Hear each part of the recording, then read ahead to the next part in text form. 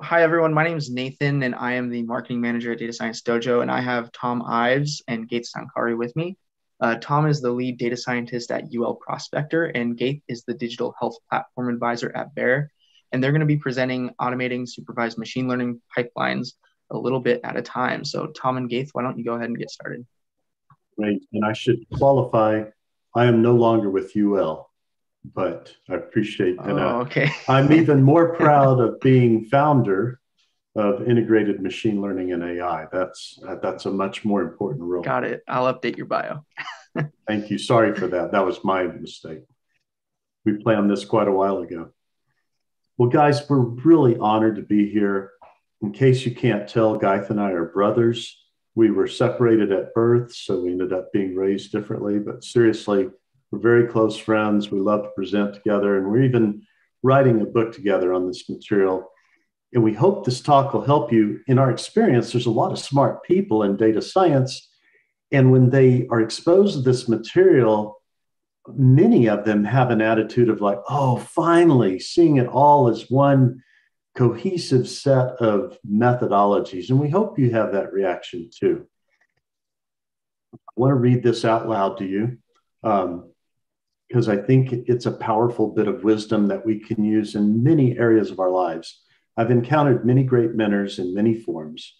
One powerfully recurring principle taught by all of them: the greatest practitioners in any field take the time to master the basics. The basics are the foundation of any great art in life. Masters literally practice the basics tens of thousands of times. And Gaith and I are all for the latest cool tools and techniques, but they will crumble as a house with a poor foundation if they're not built on good basics, fundamentals. So, this is what we're going to talk about. And I hope this looks a little overwhelming. Well, I don't hope it looks overwhelming, but I suspect for many of you it might look overwhelming. But we're going to break it down piece by piece. And really, this is just trying to get the best data so that we can do good predictions. And we liken it to picking fruit.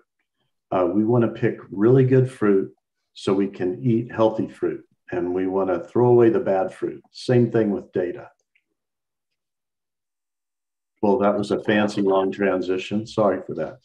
Yaith, why don't you take over from here? Okay, so let's first, before going to the what is the pipeline, first I have to thank Thom for this introduction and about our brotherhood, let's name it. The second point, it's about the pipeline. What is the pipeline in general? Let's name it, or let's consider it as assembly line. And since we are looking for a production, this is the target of our speech today. It's to think how to push our machine learning models into production. What kind of activities needed to do that, and how to support the usage and get the benefit from this huge boom of machine learning during the last years into production, into real life of the people, into main business, into real scenarios.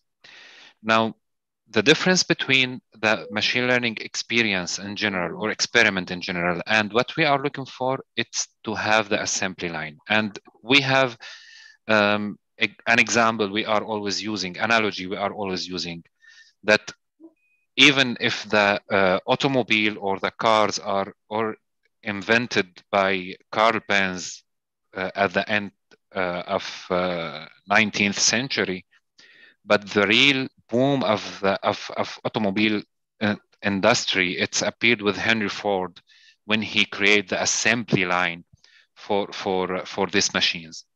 Now, according to that, we can consider what Carl Benz it's doing. It's the pure knowledge. It's the vertical growth of this field. And what Henry Ford performed, it's the horizontal growth. Our speak today, it's just to focus on the, not only, but it's how to focus on the horizontal growth to get the best benefit from machine learning techniques. So we have in our pipeline, we are always dealing, let's just try to explain the basics, what we mean by features. features are the input to our model, are the data, the pieces of data that we are using to create a prediction or analytic model in general. Can be performed on data science model or in machine learning model at the end. So what we name it a feature, it's at the end, it's the input. And the input, it has three major, let's say, properties, which is first, it is samples from the overall population, because it's not possible to have the whole population in one model process or in one pipeline. So second, it's always we have to use what kind of inputs that really has prediction or predicting values, which is reduced to the essentials, because any correlation, any relationship between the inputs, it might lead to a mistake or to be bias in the output. And we will explain how this is appeared later. And sometimes performing some kind of engineering for this input, it will be needed, because this engineering will help the mathematical machine, the math machines that we are running, which is the model that we are building, to perform in a better way. Now, this is about the feature in general. What is the output of our model? It's what we name it labels. Labels, it's what is we are expecting. And according to that, when we are talking about supervised machine learning, the labels, it's the labels in our data set, in our first training data set, it will be provided. We have to find these labels. We have to perform sometimes kind of engineering for these labels, because this will tell the model what to expect and what kind of relationship exists between these labels and the features that we are using, or the inputs. What is the model? The model is it's our math machine, and there's multiple ways to find the model, and we have to find a methodology to compare the models together. And for sure, all of this has to be performed under the human overwatch, because always there is let's say, some bias or some drifts might be discoverable, or sometimes it might be hidden, and it will be discovered over in the production life.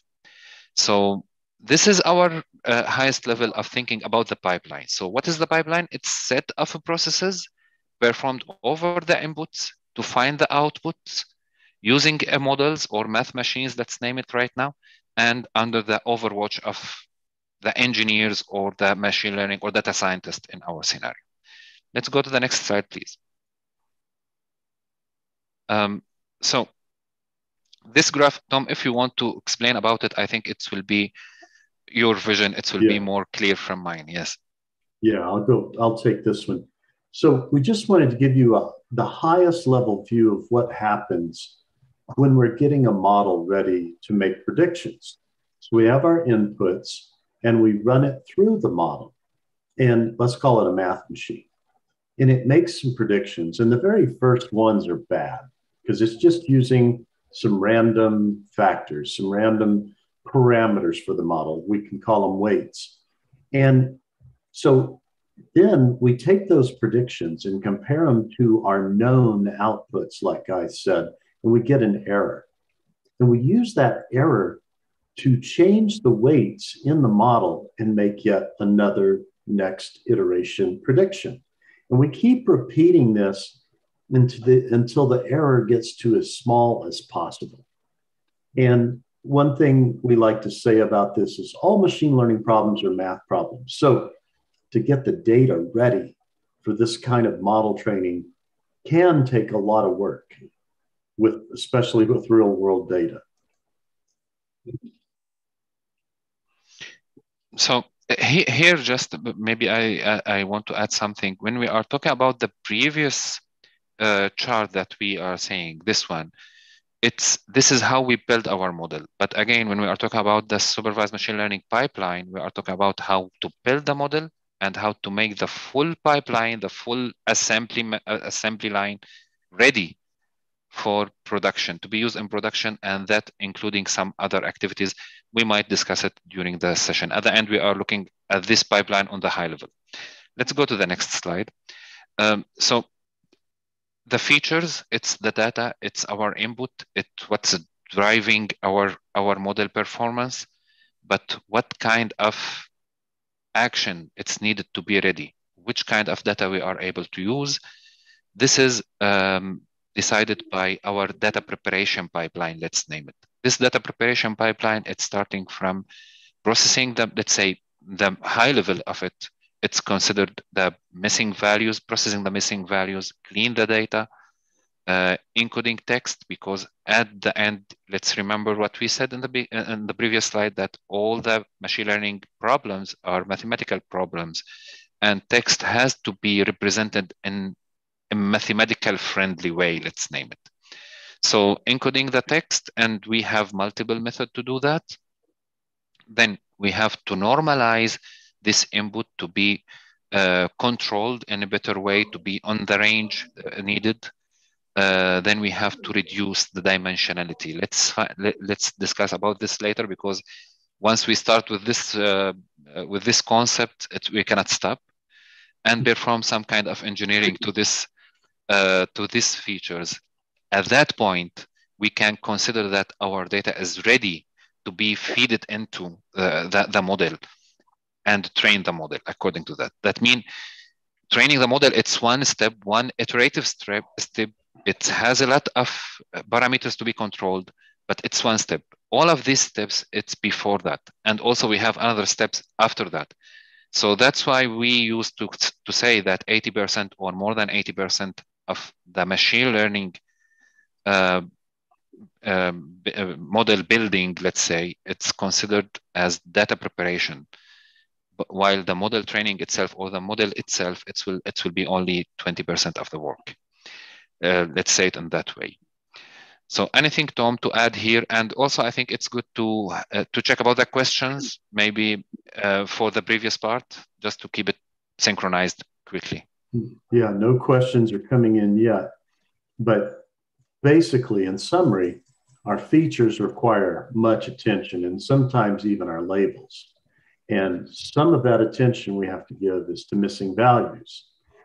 And this is a good chart from Medium that we stole, because it's a good chart. So to us, missing values are a travesty. We hate them. And sometimes they're so bad that we find we have to either delete rows, delete complete columns, which would typically be a feature, or there's a pairwise deletion. We would only do this pairwise deletion, meaning when we're comparing two columns, a pair of columns, when we're looking for correlation coefficients between features. We'll talk about that more in a minute. But our preferred way to deal with missing values is to impute what they most likely were. And depending on whether we have a categorical or a continuous problem, there's different methods for predicting. Sometimes the mean or the median or the mode are okay to use for replacement, but more oftentimes we'll predict the values that are missing. And that actually ends up working pretty good. Time series has its own special considerations when we do that. Then we also have to clean the data, because just because it's missing doesn't mean, just because we replace the missing ones doesn't mean we're out of the woods or that there's no more problems. We can have things like too much data, meaning too many features. We can have outliers that we need to go study, or inconsistencies. We can see strange patterns, etc. So we want to diagnose these and figure out how we want to deal with them. And if you remove outliers, the main thing is to go study them and document why you removed them, because those outliers can tell you a great story sometimes, or a horrible story that you need to understand and deal with. But the main thing, a lot of what we encounter is perhaps someone didn't program the data entry system correctly, and a value that should be a float or an integer is being entered as a string. Maybe a date wasn't formatted correctly. These are all things we can automate the cleaning of. Exactly, Tom. So, this is a huge point that you make it at the end, which is when we have let's say, a clear understanding about how the data is collected, we can check our routines, our mechanisms of data cleansing to select what's suitable from them. So right now we are mentioning here a new terminology, which is the mechanism. Mechanism, it's any kind of function or procedure or any routine that you build to perform a specific task, but we have to reform it in a generalized way that will help us to use it later. This is the major step and the basic step for automation. So how we can, yes. Oh, sorry. Nilu's asking a good question. Is the removing of missing values a data cleaning process? Sort of.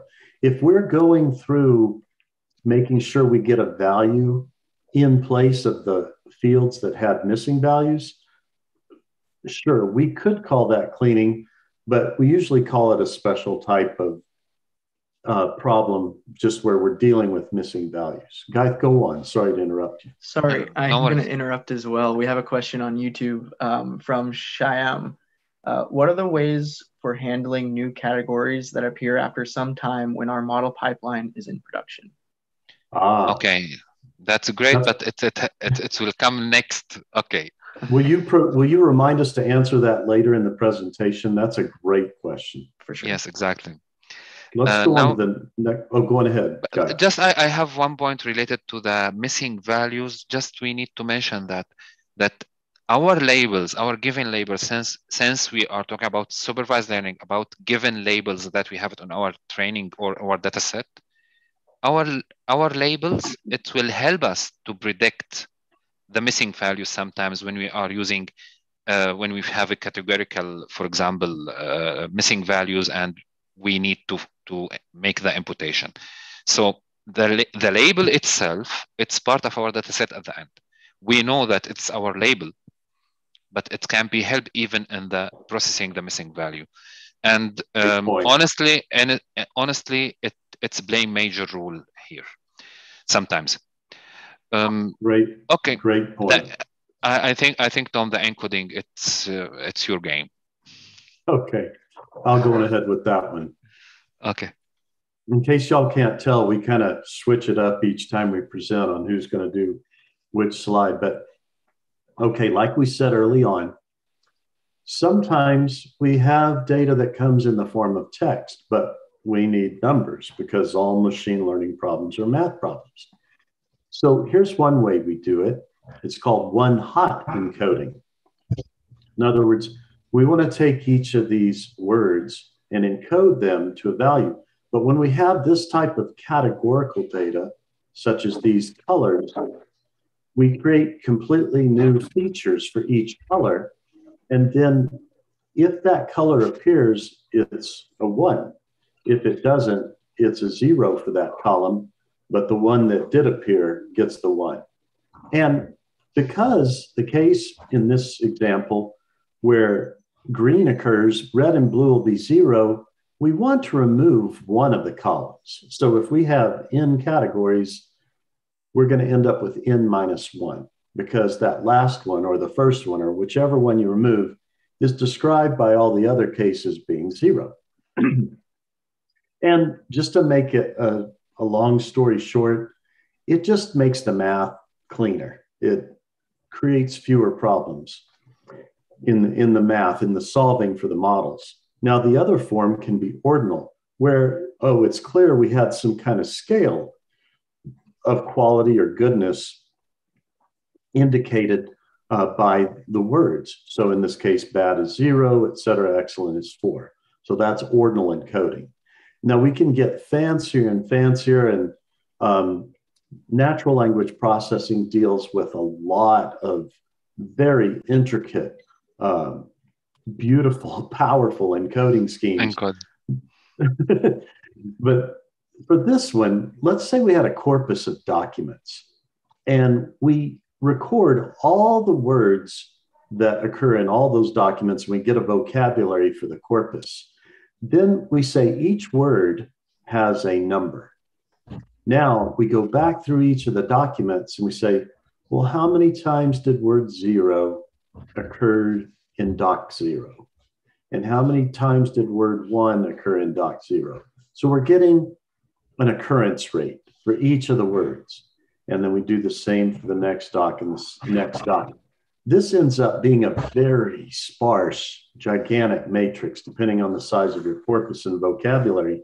But thanks to SciPy and its sparse matrix routines, you can take a huge matrix and find out close matches of one document to another, or a new document coming in closely matching one of these other ones in less than a second, even for very large matrices.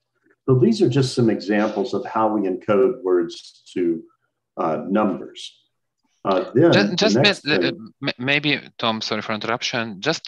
One question, it's always coming to the mind of data scientists, when to use, for example, one-hot encoding and when to go to the ordinal encoding. Yes. Beside, I will add this, you already make it clear that it's depending on the nature of the values itself, the input itself. Beside that, sometimes even if it's categorical information, just like the colors here, or it can be classified easily, but the size of this matrix, it can be very huge. Now, yes, at that point, it might be wise to go to the ordinal, not following one-hot encoding, because it will be easier to be represented for practical point. Yes. Yeah. So this is what I want to add here. We always want to reduce the dimensionality of our data set if we can. So if possible, use ordinal encoding, which is a one-to-one replacement, versus one-hot encoding, which means for the number of different words we had to come up with that many new features. So that's an excellent point, Gaithan. Just so you know, a lot of the reason we're talking through all these principles is we use them to help make our data set as small as practically possible. Now, the next thing we're going into is normalizing our feature set. And Gaith, do you want to talk on this, or you want me to do it? No, please go ahead. I will comment. I will go for the reduce. Okay. Excellent. So what's important about scaling is it gets all our numerical ranges within the same an equal range, so that we don't have one feature being a much larger magnitude than another.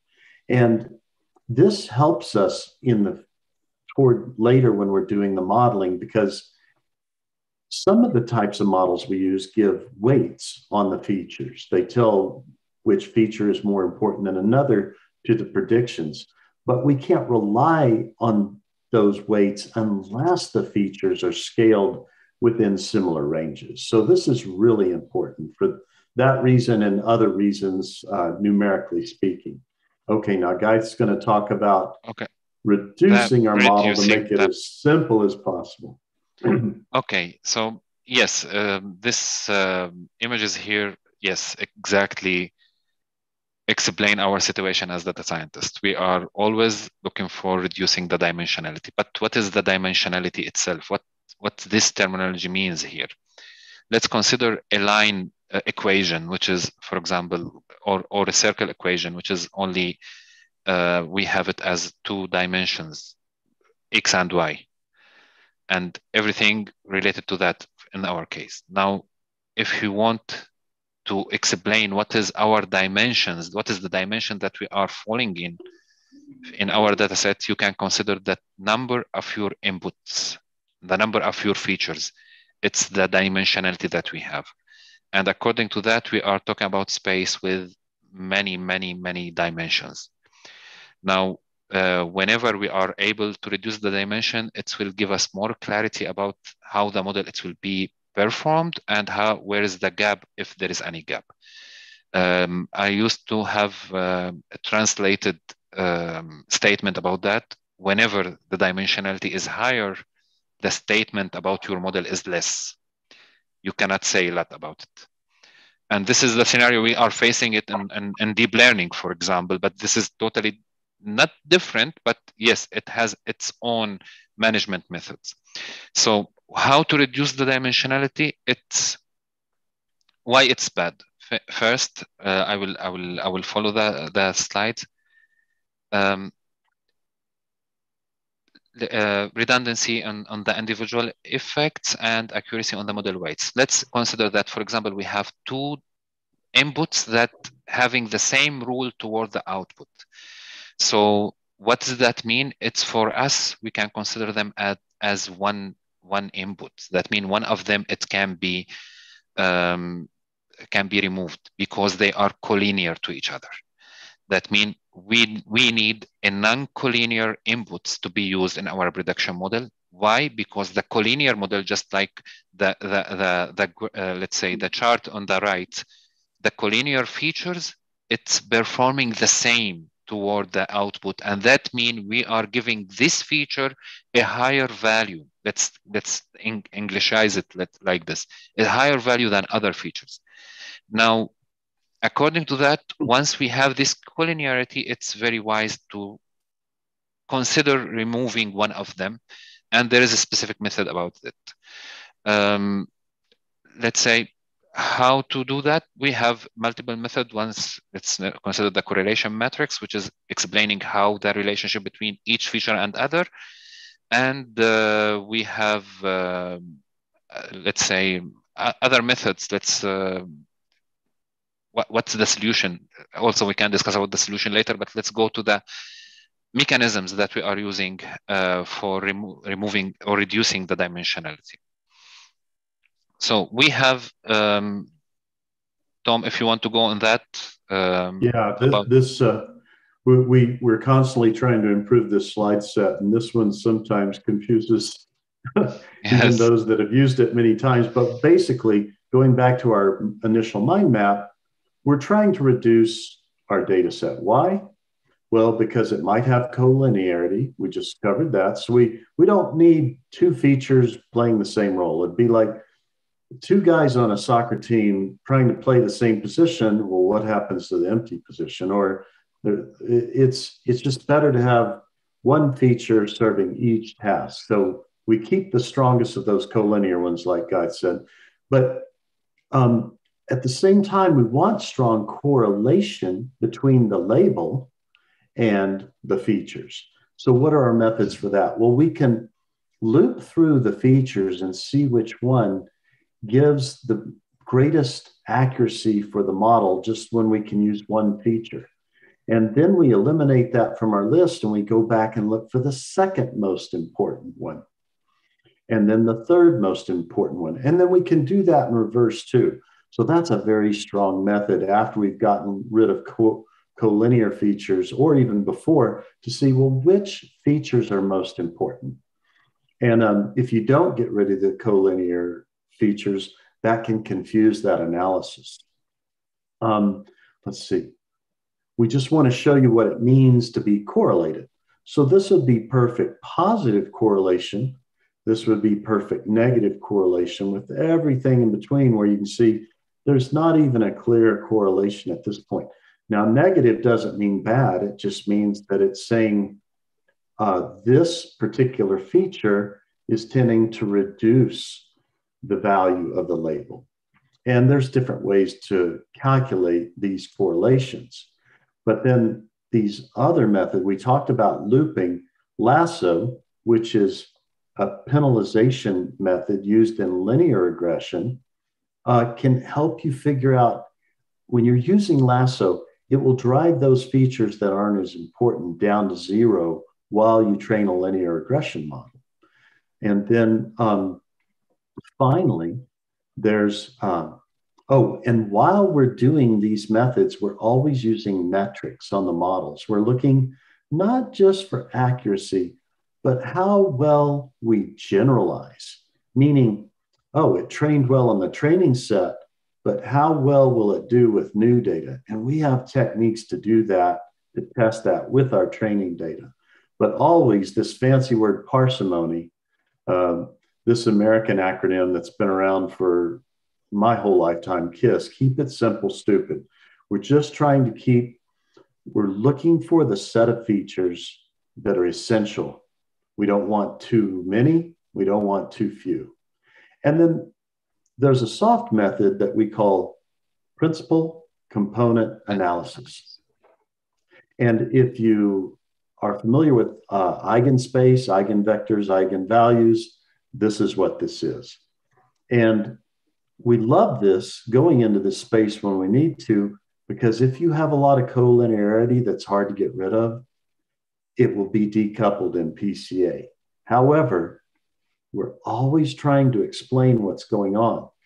And it's not that once you move to that new space, to the eigenspace, that special space where all the features are decoupled, it's got some great tools to tell you which features you can drop and such, but don't get sucked into thinking that that means it changes the features in your original space. Oh no, it doesn't. But if you use the eigenvectors, it can help you to describe the relation between the eigenspace features and the original space features. And you guys want to connect and or follow Jonathan Papworth, my son, Guy's brother. He can explain very clearly how to do that visualization relation between the two spaces. Guy, what would you add here? Yes, thank you. Maybe a couple of things. The first one, it's related to the correlation. Yes, collinearity, we want to get rid of it, but sometimes we have to make it in careful way, because we sometimes need to use two collinear features because we cannot get rid of them. One example that we can speak about it, which is the negative, let's say, correlation metrics that we found it in the previous slide. Sometimes because the correlation is negative, and for the nature of our task, we need to keep the both features. That means even if they are correlated, unless we find, let's say, maybe a third feature or another thing to tell us. I will give one example. If you are predicting anything related to your health and you are using a cholesterol information, there is always a correlation between the low density cholesterol and high density cholesterol, which is the good cholesterol and bad cholesterol. But you cannot remove one of them because each one of them is playing different role to your prediction. This is the first point. The second point, it's related to the BCA. Also, we have to be careful about the nature of our task, because sometimes BCA, it cannot be a good mechanism to follow. Especially, mainly, I face that in my personal life in unsupervised learning task when it's related to the clustering task, because BCA is moving from one space to another. So even if we understand the contribution of each original feature to the eigen feature or BCA feature, it will not be enough to understand how the cluster is created on the BCA feature. So sometimes we have to be careful not to continue the modeling with the BCA feature, just to use it as a decision making for if we are able to remove some features or some inputs or not. So this is, let's say, practical example about what we are talking about. This is an excellent point Guy's making. And actually, there's sometimes you have collinearity and you don't want to get rid of it. That way you could go to PCA, or you can use one of the modeling algorithms that's not sensitive to collinearity. So we should point that out too. Just depending on the nature of what you need to communicate from your work to your organizations, that will dictate whether you leave collinearity in, because it doesn't affect clustering, and we want to see perhaps the relation of those. A similar thing happens in diamond analysis, where there's different measurements and they all closely correlate to caret size, but you may want to keep all those features in as a description of the model. Then you can go to PCA, or if you're using another algorithm, you don't even need to worry about the collinearity as much. Okay. Next. Just maybe before the engineering, let's check the question. I think there's a question coming from YouTube. Nathan, if you are able to help us with that. Yeah, I have a couple. Yep. So the first is, how about if we do not have ordinality in our feature and hard to do one-hot encoding because of reducing dimensionality? Let's say we have 1,000 different categories for a feature. And I posted these in the chat in case you want to read them. Yeah, it's not to say that, okay, how to answer this briefly. There's, remember, this becomes very binary at this point. And if you have a lot of one hot encoded features, you're going to have big areas of your feature set that are zeros and ones. In that case, for the features that were originally numerical, I would choose to scale them from 0 to 1. That's usually min-max scaling. But just because your data set gets really large due to one hot encoding doesn't mean it's going to be a horrible problem. For example, most of the scikit-learn algorithms will accept sparse matrices, and it makes a huge difference in your training speed. So again, it's a goal to reduce the number of features, but it doesn't mean shy away from using, 1,001 hot encoded features if you need to.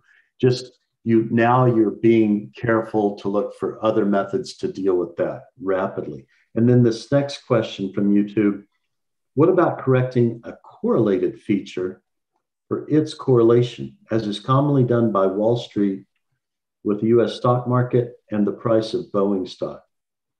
Now, I'm not sure what you mean correcting a correlated feature for its correlation. Do you mean when there's collinearity? Do a follow-up question for that, and then we'll move on and look again. So now, once we have this data set reduced, and by the way, sometimes you want to engineer and then reduce, sometimes you want to reduce and then engineer. It just kind of depends, but typically I've found you're safe to reduce first and then add engineered features. What do we mean by engineered features? Guy, do you want to take this one or? Go ahead, please. Oh, sure. So I'm just there is one point. It's coming. Sorry for interruption. Before starting about the engineering, also we didn't highlight somehow clearly why we need to reduce the correlation or the dimensionality.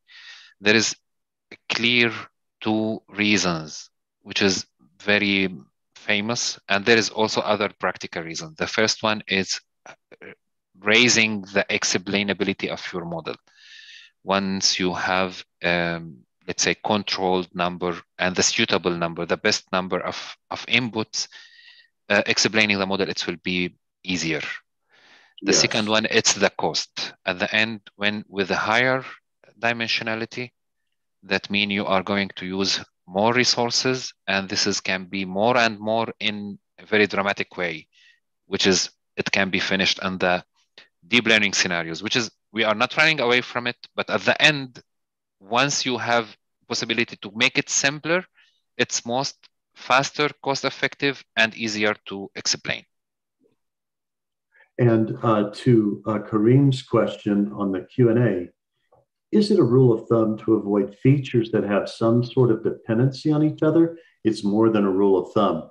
Depending on your modeling algorithm, it can create very bad numerical issues, singularity in your matrices, underdetermined matrices, et cetera. So then you ask, somehow combine features is preferred method to reduce? Possibly. Again, it depends on the feature. So it could be that you're replacing, I can imagine situations where you've got collinear features and a combination of those can be the replacement of the collinear ones.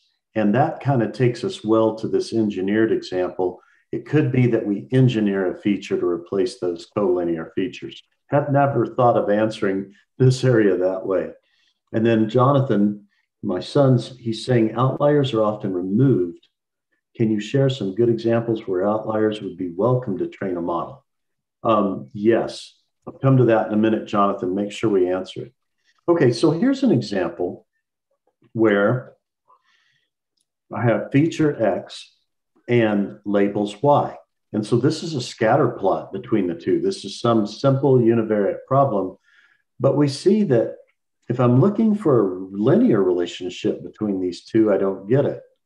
But if I engineer a feature and then fit the model, oh, it does so much better. And frankly, if I had plotted x squared here, this would have looked linear. And I should have done that. We'll update the presentation with that. Oh, Mustafa, great question. Having a collinearity, how to prove the causality. It's not that you prove the causality, but let's say, how do you find out that you have collinearity? You look at that matrix of correlation values. And what you're doing is you're saying, how does feature A correlate to feature B, to feature C, to feature, et cetera. That way, when you have high correlation numbers between the features, that's bad. When you have high correlation between a feature, any of the features in the label, that's good. So, but how do you prove the causality? You'd have to get into each specific domain for that and ask, okay, does one cause the other, or do they just relate intrinsically? It's more like that. Okay. Oh, and Jonathan, I thought of a good way to at least give initial answer to your question. If you know those outliers are going to fly in through your pipeline when you're using the model in production, it'd be great to leave something in place, like either a scaling mechanism or a generalization routine like lasso or ridge that helps to reduce those. But it also could be that you've trained a deep neural network and it somehow learned to deal with those very well. All right. So this is just very simple feature engineering. You can get very complicated with it and engineer a lot of additional features. Now, some of you that may know more, and Guy, please jump in any point here. Mm-hmm. Some of you may be thinking, well, deep neural networks are good at figuring out their own feature engineering. Yes. But what our point is, we still want to, even though we still want to reduce, and yes, deep neural networks can figure out what features aren't important. Again, it's the training, the parsimony, the simplicity of the model, every bit of handwork that we can automate to reduce the dimensionality up front before we go to test deep neural networks or deep learning can help us in the deep learning too. Guy, what would you add there? Yes, actually, I want to describe the deep learning. It just filling the glass of water from the waterfall. That means you are using a lot of data with a huge structure to perform one task. At the end, you are sure this task will be performed, but the wasted resources, it will be high. So even with deep neural networks, with deep learning scenarios, and yes, it's help us to find it by its own, let's say, methodology. It will find the suitable features to use. But at the end, currently we are in the age, let's say, in the place where we are looking even to simplify the training methodology of the deep neural networks. For example, just like the sparse brain papers, if anybody from you just check about it, which is creating a kind of mask of zeros for some neurons and hidden layers, for example, just to check if it's enough that to reduce the size of the neural networks. And this will help them to run multiple experiments with the same resources. So somehow, even with the deep neural networks, we are running from that a huge cost to reduce the size of the neural networks and the time of the training needed. So yes, always reducing and engineering the features, it will be helpful even with the deep learning scenarios. Exactly. So as you've seen, we say 80%, it's probably higher, right, guys? Yes. The amount of work we need to put in on the features, and this doesn't count all the code we're trying to refactor and make better and everything else. Now, labels. Do we ever engineer the labels? You bet we do. Sometimes that simplifies the whole problem.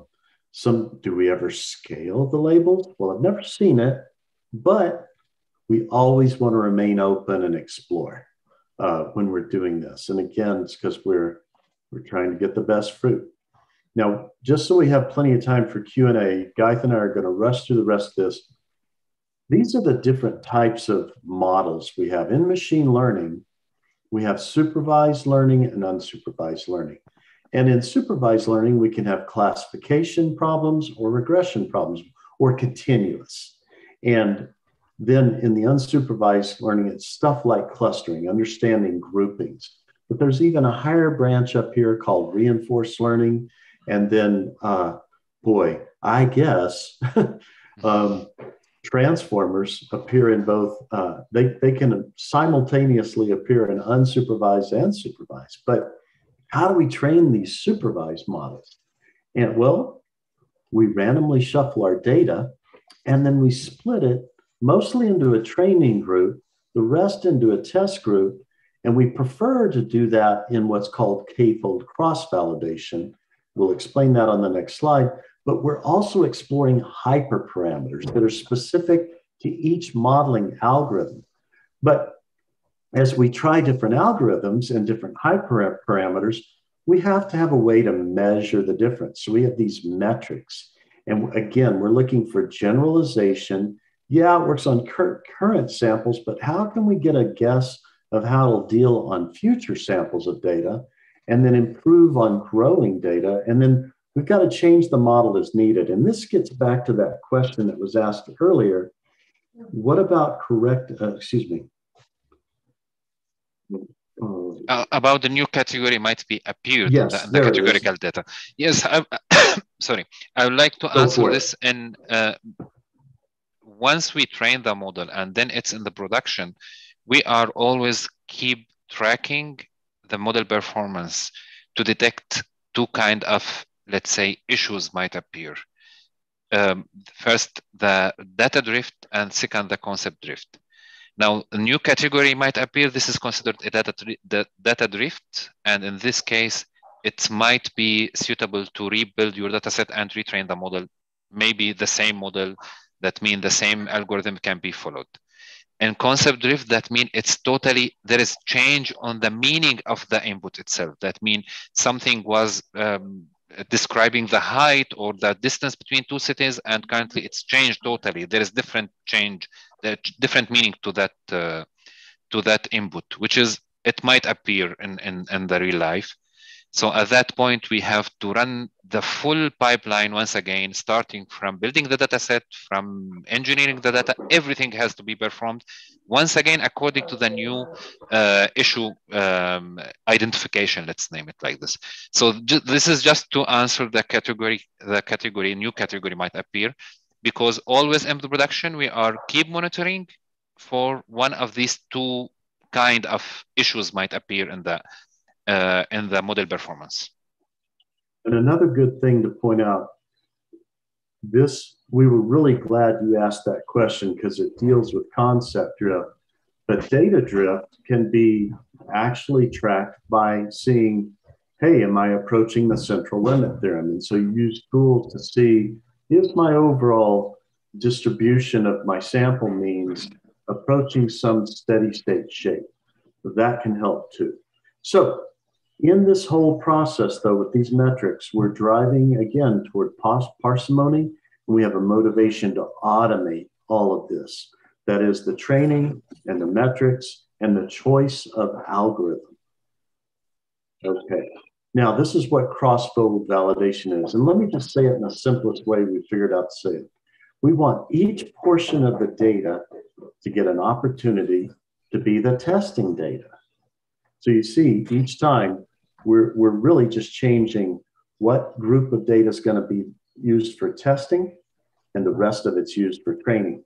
But by going across the folds, what are we looking for? Yes, we want good accuracy on each fold, but we also want a tight distribution of accuracies. That tells us the model is generalizing well, at least as well as we can do with the current data we have for new data that would come in. And then always we're doing human oversight. This is why I jumped to this slide while Guy was giving his excellent explanation of we have to monitor models that are in production or that are being used to see, is there concept drift? Is there data drift? Is there a different model that we could put in production that would do better based on our current data assets? Well, after going through all that, oh, by the way, always visualize. That's why this histograms is here. Across all of this work, we're always visualizing everything we can. And we hope this doesn't look so overwhelming anymore. And quite frankly, this doesn't tell the whole story.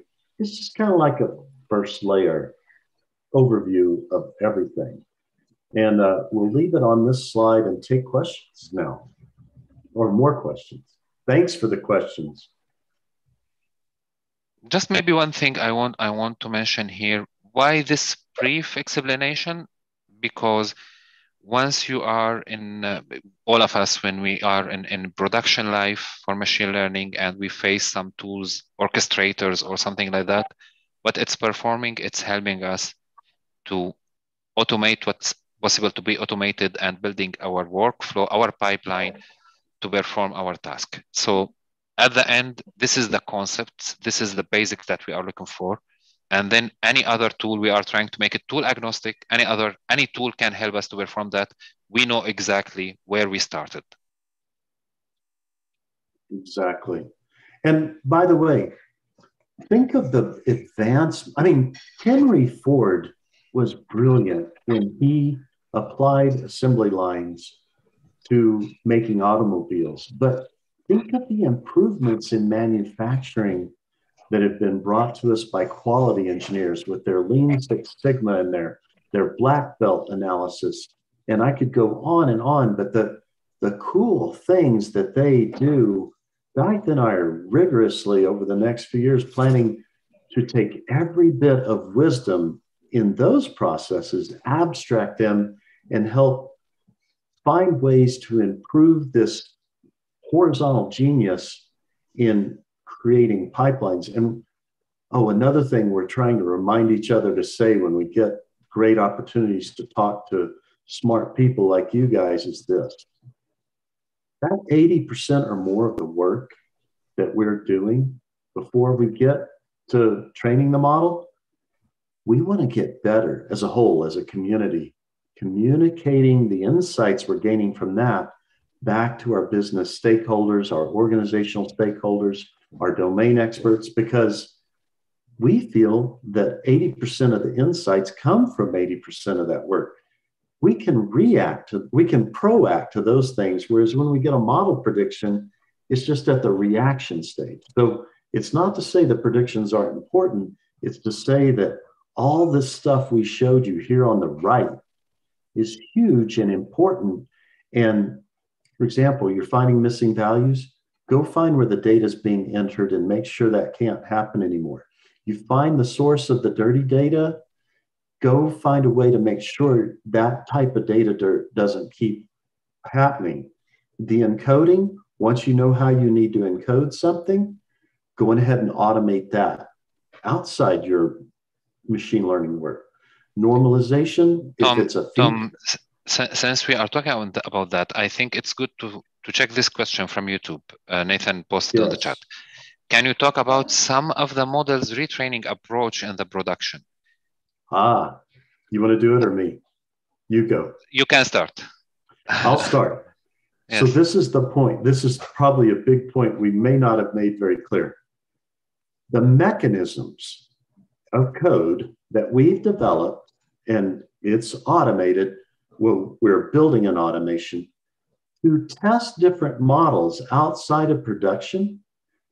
That's different than the actual pipeline. Imagine that this set of code we've created has a bunch of dials or settings we can change. What scaling mechanisms we use, what encoding we're using, which features we're removing, what dirty data we're cleaning, all of that. Well, we have a lot of different things we can try outside of production, but we're putting a fixed version of the pipeline into production.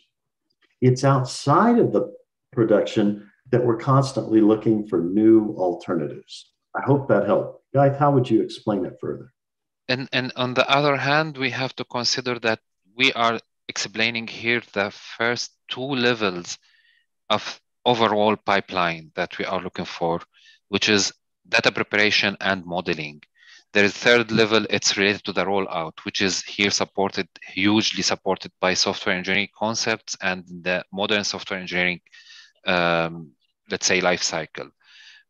Concept like continuous integration, continuous deployment, tracking, even if we go to the architecture part, which is go, for example, for microservices, and then back from microservices, sometimes you are unable to share your data. The data privacy, it's very high, and you have to follow some learning methodologies, just like learning at the edge, for example, for autonomous cars or something. I can say that part, which is the third part, the rollout of the model, it will help you to always retrain once the model in the production first. Second, there is no model will be valid forever. All the models has to be retrained, but it's our task to define how to retrain it and which level of retraining we are following, a level of automation we are looking for. We can choose to go manually and to decide what is the drop time for us until we push the second model, and the policies here, project management concept, and the most important application lifecycle concepts. It will help us define exactly which action needed at which stage. Yes, yes. And so, by the way, someone out there may be thinking, what about AutoML? AutoML is awesome. We're actually teaching you the beginnings, not all, of how to approach that, making your own AutoML. But AutoML doesn't necessarily do feature selection or feature engineering. It could, you could add it, but you also need to be agile to change for weirder problems. We're showing you, again, this is about mastering the basics for basic typical machine learning. But a lot of the things we work on can get kind of weird. And the better you know these basics, the better you'll do in those weird situations. Let's see some more questions. I think there's no more questions, and I think we have to back to Nathan. Yeah, I think we're a little over time here, so I'm going to cut us off. So thank you, Thom and Gaith. You guys are great. It was great having you, and your presentation was amazing. And thank you to everyone who joined. I think you all learned a lot based on the questions that you were all asking.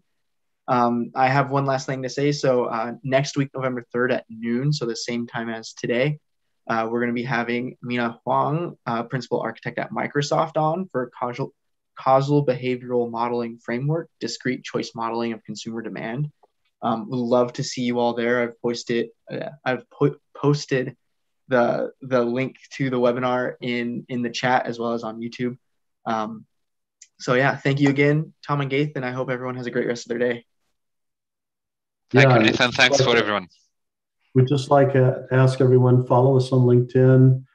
If you would like to join our community, it's not a competitor to Data Science Dojo. It's a complement. We're a community of data scientists that just want to grow more together. Our mentoring fees are the most expensive on the planet, and that we ask you to not pay us, but to pay it forward by helping other new people like we're doing with each other.